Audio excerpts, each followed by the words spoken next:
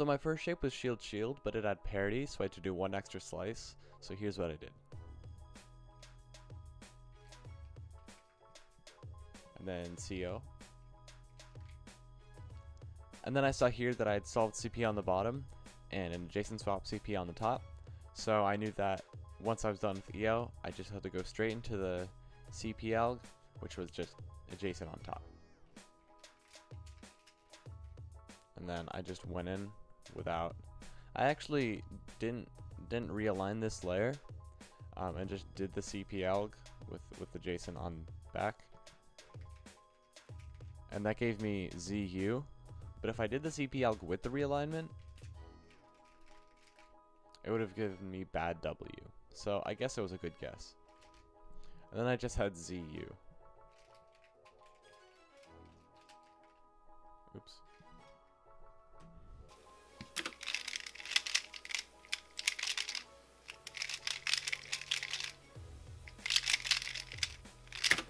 So for this next shape, I had parity, so I had to do a misalignment. I had to do this.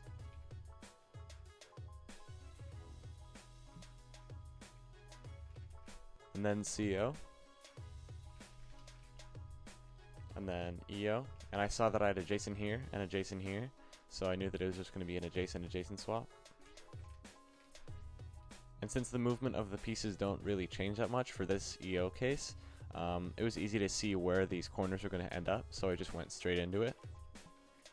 And I actually saw that I would have an adjacent swap, or at least I saw this block. I didn't see this one, but I saw this block, and I saw these two blocks, so I assumed that it was either going to be O adjacent or adjacent adjacent, whether I misaligned or not, and I aligned correctly, so. And then adjacent adjacent.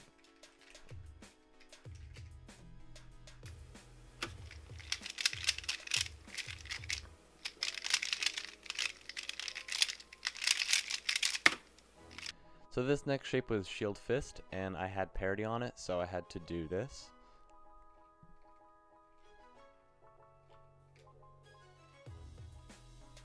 And then CO. Not the greatest CO, but it wasn't the worst. And then once again, I saw I had adjacent and adjacent for CP, and you know the 1-1 elk doesn't disrupt that, so I knew that this was going to stay here, and this is probably going to end up somewhere around here. Yeah, they both stayed here, and this time I knew I could force adjacent adjacent because I had two blocks here. Actually, I didn't see this block first, but I saw this, this, and that, and then I assumed that, you know, this would be here. So I misaligned this to preserve the blocks, and I got adjacent adjacent.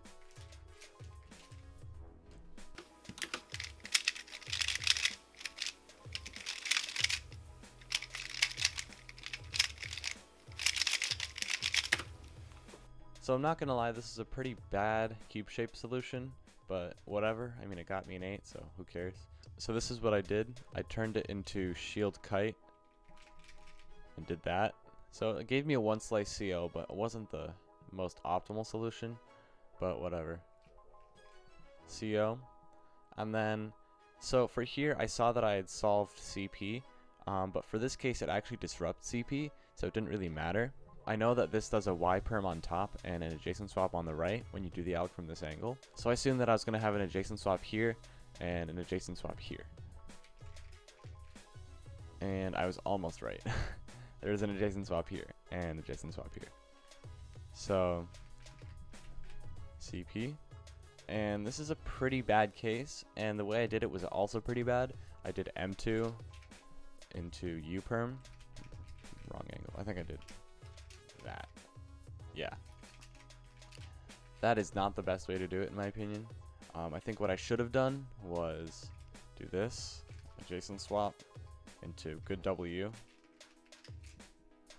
But I did M2 into bottom U perm, so I mean whatever. It was my worst solve anyway.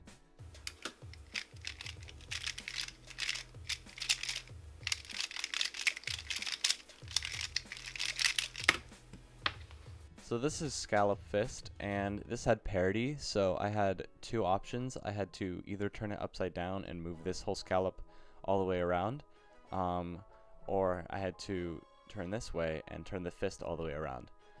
So either way it wasn't that great, so I chose with having a scallop on top because that's what I'm more comfortable with. So I did this.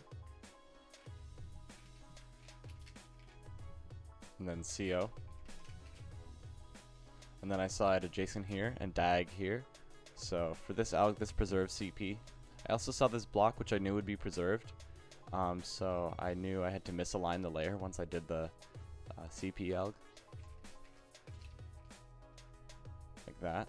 So I knew that because of these two blocks and the fact that I misaligned it, I would get an opposite swap on top. And I knew that because I had just a 2 swap on bottom, that if I were to do an end perm, it would give me an opposite swap on bottom.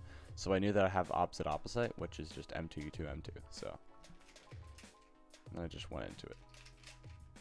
So yeah, those are 5 walkthrough solves for you. I hope you enjoyed, and I hope you guys learned something from that. Thank you. Wait. You forgot to subscribe.